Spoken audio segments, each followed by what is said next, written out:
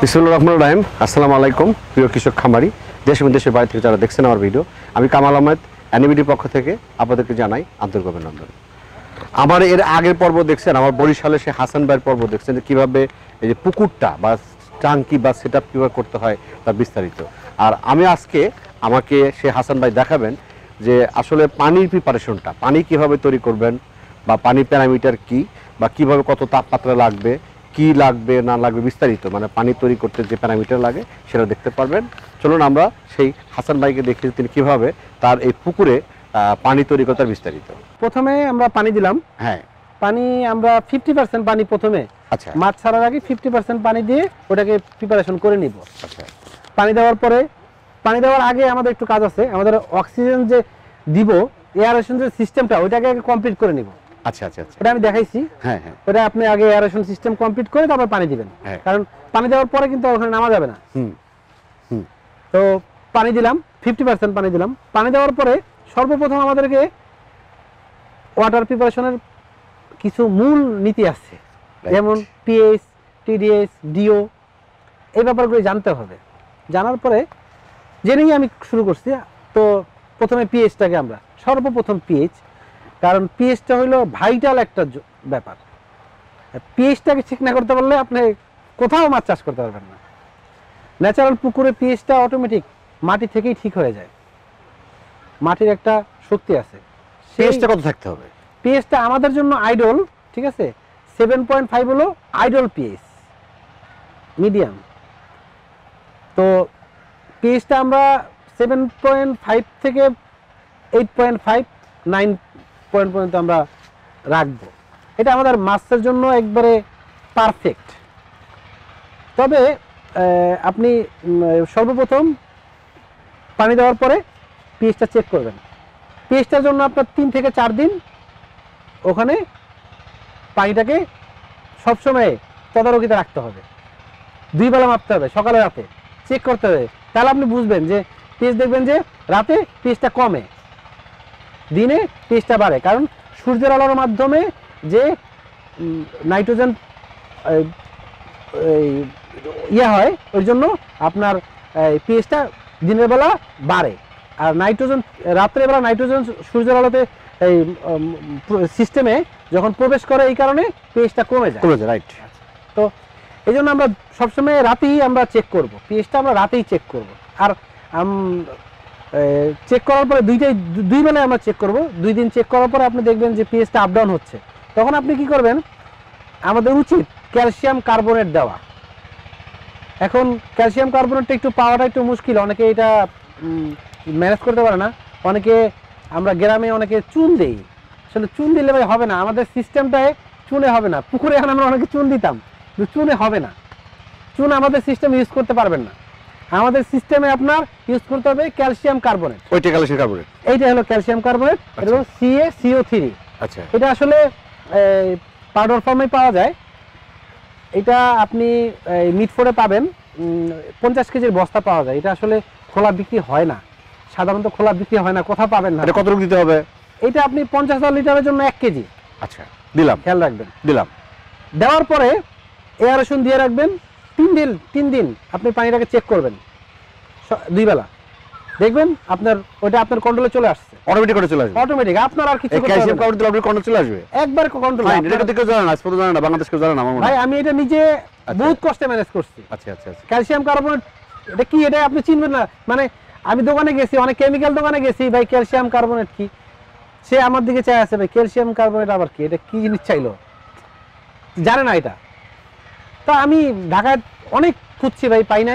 পরে আমার এক বড় ভাই আছে, উনি কেমিক্যাল বিজনেস করে, তার মাধ্যমে আমি এটা সংগ্রহ করছি। ক্যালসিয়াম কার্বনেট দিলেন, পিএইচ এর ঝামেলা শেষ একবার। হ্যাঁ, আপনি হারভেস্ট পর্যন্ত একবার, আপনি হারভেস্ট পর্যন্ত আপনার পিএইচ নিয়ে টেনশন করতে হবে না। Fine fine. হ্যাঁ, আমরা কিন্তু আসলে মানে ম্যাক্সিমাম আমার কাছে ফোন আসে, অনেকে ফোন করে পিএইচ নিয়ে, ভাই পিএইচ মিটার নিয়ে সমস্যা, পিএইচ এজেন্ট নিয়ে সমস্যা। পিএইচ কয়েকভাবে আমরা মাপতে পারি। এখন পিএইচ মিটার আছে, তারপরে আপনার পিএইচ একটা কিট পাওয়া যায়, আছে আমার কাছে। আমি আসলে ওগুলো ইউজ করতে হয় না, কারণ কি আমার ক্যালসিয়াম কার্বনেট দেওয়ার পরে পিএইচটা এমন ভাবে চলে আসে, আপনার পিএইচ এর মাথা থেকে বের করে দেন, টেনশন শেষ। বাহ, ফাইন, টেনশন শেষ। আচ্ছা, ভাই আমরা তো আসলে মাছ চাষ করতেছি, যদি এত টেনশন যদি নেই তাহলে কিভাবে করব? তো এই জন্য যেভাবে হোক আপনারা একটু কষ্ট করে হলেও ক্যালসিয়াম কার্বনের দামও তো বেশি না, খুবই কম। আপনি একটা সিস্টেমের জন্য 100 টাকা লাগতে পারে, আপনি 50,000 লিটারে কানেকশন করার সমস্যা, কানেকশন করার সমস্যা বেশি না হয়, আপনি যোগাযোগ করেন, আমরা ব্যবস্থা করে দিব। কারণ এটা 100 টাকা লাগে ভাই, কিন্তু সমস্যাটা পাওয়া যায় না। এইটা কিন্তু আসলে সবাই বলে না, এটা আসলে আমি প্র্যাকটিক্যাল অনেক কষ্ট করে শিখছি ভাই। না, এটা আমি প্রথম পাইলাম, আমিও প্রথম পাইছি আর কি। এটা আসলে ভাই কেউ বলতে চায় না, জানি না আমি তারা কেন বলে না। এটা পিএইচ গেল সমস্যা, পিএইচ ঠিক হয়ে গেল, আপনার সিস্টেমের 50% কমপ্লিট হয়ে গেছে। 50% আপনার এখন আপনি ইচ্ছা করলে মাছ ছাড়তে পারেন। আপনার অন্যান্য যে প্রিপারেশনগুলো আছে এগুলো যদি আপনার ঠিক নাও থাকে, ওরকম আহামরি কোনো সমস্যা হবে না, মাছ মরবে না। বাট পিএইচ যদি ঠিক না থাকে মাছ কিন্তু মরে যাবে। তারপরে আসি আমরা আরেকটা ভাইটাল, এটা একটা প্যারামিটার টিডিএস। টিডিএসটা হলো টোটাল ডিজলভ সলিড, আপনার সিস্টেমে কতটুকু সলিড অবস্থান করতেছে সেটাই হলো টিডিএস। তো আমরা সাধারণত টিডিএস দিয়ে একটা জিনিসই মাপার দরকার হয় আমাদের সিস্টেমে, স্যালিনিটিটা। স্যালিনিটি মিটার আলাদা আছে আমার কাছে, কিন্তু আসলে আমি ওগুলো আপনাদের দেখাইতে চাচ্ছি না, কারণ ওগুলো ঝামেলা। আপনি যত এটাকে পেঁচাবেন তত ঝামেলা। অনেকে এগুলো স্যালিনিটি মিটার না হইলে হবে না, এই সেই। ভাই আমরা বাস্তবে করে দেখছি, কোনো দরকার নাই। টিডিএস মিটার দিয়ে আপনি শুধু টিডিএসটা কত আছে সেটা মাপবেন, আর কিচ্ছু লাগবে না। আমরা সাধারণত মিঠা পানির মাছ চাষ করব। তো মিঠা পানির মাছের জন্য ভাই একটু দিমাগ খাটাইতে হবে, একটু ব্রেনটাকে আপনার লড়াইতে হবে। সাধারণত মিঠা পানির মাছ যেগুলো আমরা চাষ করি নদী পুকুরে, টিডিএস কত থাকে? সাধারণত টিডিএস 300-400। লবণে আমাদের মানে নদীর পানির কথা বলতেছি, পুকুরে তো টিডিএস থাকে কম আরও। তো মাছ কি হচ্ছে না ওখানে? হচ্ছে তো। কিন্তু আমরা আসলে এখানে যেহেতু একটা ব্যাকটেরিয়া চাষ করব, এই কারণে আমাদের টিডিএসটা একটু বেশি দরকার, কারণ ব্যাকটেরিয়ার গ্রোথের জন্য টিডিএস দরকার। এই জন্য আমরা টিডিএসটাকে 700-800 রাখবো, কিন্তু এটা একবারে না। আমরা প্রথমে 300-400 থেকে শুরু করব, টিডিএসটা 300-400 থেকে শুরু করব, পরে আস্তে আস্তে ধীরে ধীরে আমরা স্যালিনিটিটা বাড়াবো, টিডিএসটা বাড়াবো, লবণাক্তটা বাড়াবো। এটা ধীরে ধীরে, একবারে না। তো আমরা প্রথমে হিসাব করেন যে একটা 50,000 লিটারে আপনি 10 কেজি লবণ যদি দিয়ে দেন, আপনার সিস্টেমেও সমস্যা হবে না। কিন্তু যদি আপনি 1 মণ লবণ দিয়ে দেন, আপনার সিস্টেমটা কিন্তু লবণাক্ত হয়ে গেল। অল্প অল্প করে বাড়াইতে হবে, অল্প অল্প করে বাড়াতে হবে। তাহলে আর আপনার কি করতে হবে? ড্রেনেজ করতে হবে না। টিডিএস কত থাকতে হবে? টিডিএস আপনি প্রথমে 400-500 থেকে শুরু করবেন, আপনি সিস্টেমটাকে 400-500-তে এনে বাস, এরপরে আপনি অফ করে দিবেন। এটা কি ওয়াটার প্রিপারেশনে, মানে মাছ ছাড়ার আগে। তারপরে আপনি আস্তে আস্তে আস্তে আস্তে এটা আমরা একটা সিস্টেম আছে, আমি দেখাবো। স্যালাইনের মাধ্যমে আমরা লবণ এবং গুড় একত্রে মিলিয়ে আস্তে আস্তে টিডিএসটা বাড়াই। আচ্ছা, কার্বন সোর্সও যায়, লবণাক্ততাও যায়। এটা আমি আপনাকে দেখাবো ভিডিও পরে। তো গেল আমার টিডিএস। আপনি টিডিএস প্রথমে 400-500 শুরু থেকে আস্তে আস্তে বাড়াবেন। আপনি 5 কেজি দেন না, তারপর আস্তে আস্তে চেক করেন। দেওয়ার 12 ঘন্টা পরে আপনি আবার মাপবেন। যে কোনো জিনিস দেওয়ার সিস্টেমে প্রয়োগ করার 12 ঘন্টা পরে আপনি চেক করবেন মিটার দিয়ে, পিএইচ টিডিএস। এই দুইটা মিটার হলেই আপনি মোটামুটি করতে পারবেন। আরো অনেকগুলো ব্যাপার আছে, তো এগুলো আসলে আপনি প্রথম অবস্থায় নেওয়ার দরকার নাই, কারণ আপনি ক্লাস টু ক্লাস আগান। একবারে যদি 1 থেকে 9-10-এ ভর্তি হয়ে যান, পারবেন না ভাই। নাম্বার 3 হলো ডিজলভ অক্সিজেন। তো আসলে এটা দরকার হয় না, সাধারণত জিওমিটার অনেক দাম, আপনার এটা দরকার হয় না। আপনারা জাস্ট এয়ারেশন যদি পারফেক্ট রাখেন, তাহলে আপনার ডিও নিয়ে টেনশন করার দরকার নাই। তো এয়ারেশনটা আমরা আসলে, এয়ারেশন বলতে কি বুঝি? আমরা যে হাওয়াটা দিচ্ছি এটাই এয়ারেশন। আমি আপনাদের বোঝার জন্য বলতেছি যে আমরা যে হাওয়াটা দিচ্ছি ওইটাই এয়ারেশন। আমরা যতটুকু বাতাস সিস্টেমে প্রয়োগ করি তার 20% অক্সিজেন সিস্টেমে প্রবেশ করে। আমি আবার বলতেছি, আমরা যতটুকু পরিমাণ বাতাস সিস্টেমে প্রয়োগ করি তার 20% অক্সিজেন সিস্টেমে প্রবেশ করে। তো 20% প্রবেশ করলে 20%ই কিন্তু সিস্টেমে থাকে না, তার কিছু হাওয়ার মাধ্যমে বের হয়ে যায়, আর কিছু ওখানে যায়, তাতে এনাফ। আমাদের সাধারণত ডিও আমাদের দরকার 5। আপনি দুটো সিস্টেম করছেন, একটা ন্যানো টিউব। এটা কতটুকু পর পর দিলে ভালো হয়? এটা আসলে আপনার সিস্টেমটা আমরা সাধারণত যদি এয়ার স্টোন দিই, আমরা 2 ফিট পরে পরে দিই। এয়ার স্টোনটা ছোট, আমি ছোট এয়ার স্টোনটা ইউজ করি। আপনি যদি একটু বড়টা ইউজ করেন, আপনি 3 ফিট দূরে দূরে দিতে পারেন বড় এয়ার স্টোনটা ইউজ করলে। Square 3 fit, square 3 fit square নিচে উপরে সব স্কয়ার থাকতে হবে? না, নিচ থেকে 2 ইঞ্চি উপরে। আচ্ছা, আপনি ফ্লোর থেকে 2 ইঞ্চি উপরে থাকবে এয়ার স্টোনটা, কারণ আমার স্লাশটা যেন নিচে না জমে। আমার একটা জিনিস খেয়াল রাখতে হবে, মাছের মলমূত্র, আমাদের খাবারের অবশিষ্ট যেই জিনিসটা থাকে সেটা জানি আমাদের সিস্টেমের তলদেশে জমা না হইতে পারে। আমরা এটাকে স্লাশ বলি, স্লাশটা জানি নিচে জমা না হয়। জমা হলে কিন্তু আপনার বায়োফ্লক সিস্টেমটা ধ্বংস হয়ে যাবে, কারণ স্লাশ নিচে জমা হইতে পারবে না। স্লাশটা আস্তে আস্তে উপরে এয়ারেশনের মাধ্যমে উপরে ভাসায় দেওয়া এবং সেটাকে ব্যাকটেরিয়া কনভার্ট করে NH4 NH3 এবং সেটাকে আপনার প্রোটিন সেলে কনভার্ট করে। এটাই আমাদের বায়োফ্লকের মেইন কনসেপ্ট, জানি নিচে কোনো স্লাশ না জমতে পারে। আমার অতটুকু পরপরে আমার ওইটা দিতে হবে, এয়ার স্টোন দেই বা ন্যানো টিউব দেই, আর এবং এয়ার সিস্টেমটাও পারফেক্টভাবে দিতে হবে। আমি এর আগে আপনাদেরকে বলছিলাম যে দেখাচ্ছেন আপনি, এয়ারেশন সিস্টেমটা আপনার পারফেক্ট হইতে হবে। আপনি ওই যে ডিসি আপনার ছোট ছোট মোটর দিয়ে ভাই বায়োফ্লক সম্ভব না। তাহলে ওই যে আপনি ওই যে অন্যান্য যারা করে 7,000 লিটার 10,000 লিটার ওগুলি একটা করেন, ওগুলি করে আপনার ব্যবসা করতে হলে ভাই বড় মোটর লাগবে, বড় প্রজেক্ট বড় মোটর, সোজা হিসাব। আপনি এই ছোট ছোট মোটর দিয়ে বড় বড় প্রজেক্ট করবেন, আমি আনছি, আমার কাছে আছে, আমি এখন ফালাই দিচ্ছি এগুলি। আর যদি পারফেক্ট এয়ারেশন থাকে আমার বায়োফ্লক সম্ভব। তারপর আমাদের আরও কিছু ব্যাপার আছে যেটা আমরা ওয়াটার প্রিপারেশন করে ফেললাম। এখন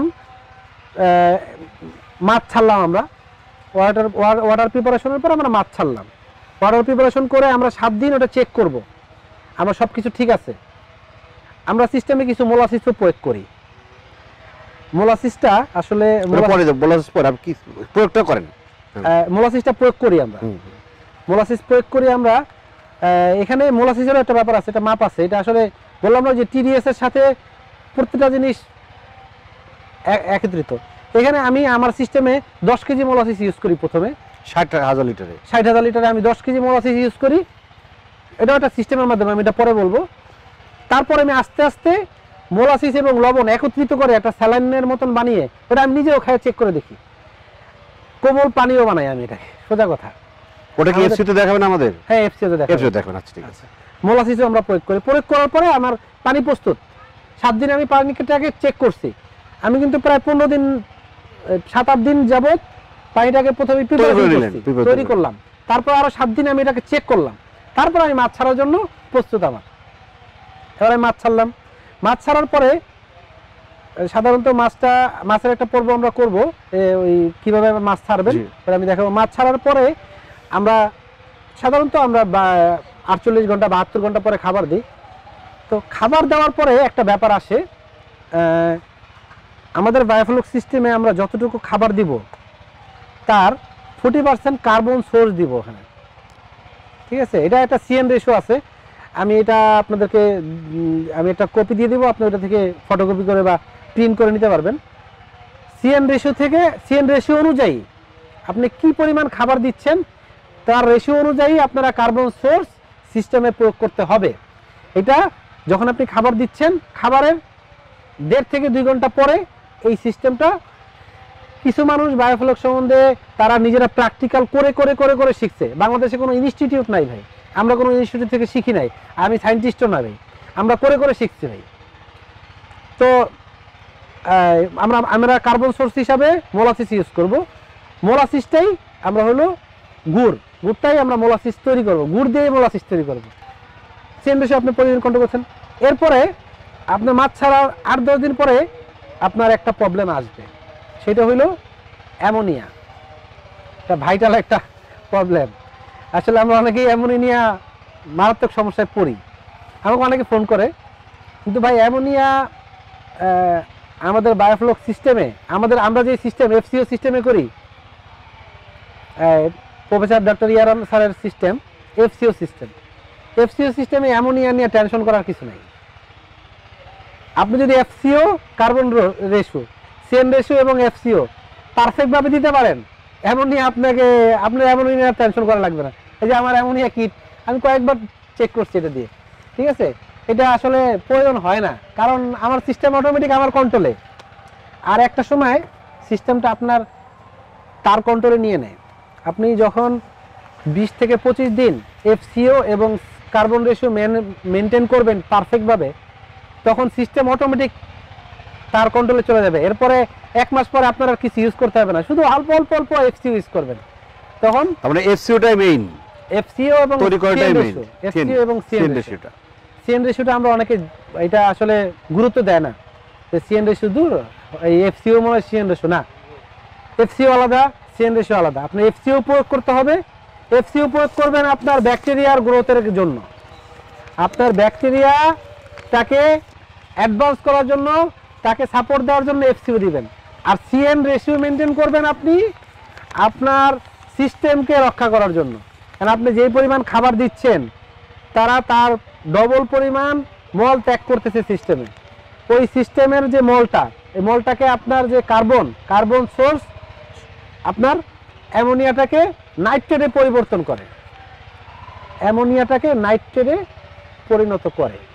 সেই নাইট্রেটটাকে আমার ব্যাকটেরিয়া, কিছু ব্যাকটেরিয়া, অনেক রকমের ব্যাকটেরিয়া থাকে আমাদের সিস্টেমে, আমরা অনেক রকমের ব্যাকটেরিয়া প্রয়োগ করে থাকি। সাধারণত আমাদের কিছু ব্যাকটেরিয়া আছে যারা আপনার অ্যামোনিয়াটাকে সরাসরি প্রোটিনে কনভার্ট করে, কিন্তু কিছু ব্যাকটেরিয়া আছে যারা অ্যামোনিয়াকে সরাসরি প্রোটিনে কনভার্ট করতে পারে না, আবার নাইট্রেটকে প্রোটিনে কনভার্ট করতে পারে।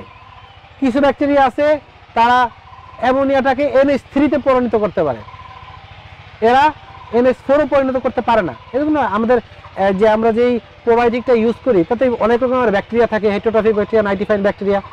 এগুলো আসলে এগুলো নিয়ে আপনারা হয়তো মাথা আস্তে আস্তে করেন, আস্তে আস্তে শিখতে থাকবেন, এগুলো বুঝতে থাকবেন, ঠিক আছে। আমাদের দরকার হেটেরোট্রফিক ব্যাকটেরিয়া। তবে যদি এখন আমি দেখলাম যে কিছু কিছু ইম্পোর্টার শুধু আপনার হেটেরোট্রফিক ব্যাকটেরিয়া, আমাদের যে ব্যাকটেরিয়াটা দরকার, ঠিক আছে, ব্যাসিলাস সাবটাইটাস, এই ব্যাকটেরিয়াটাই শুধু ইম্পোর্ট হচ্ছে।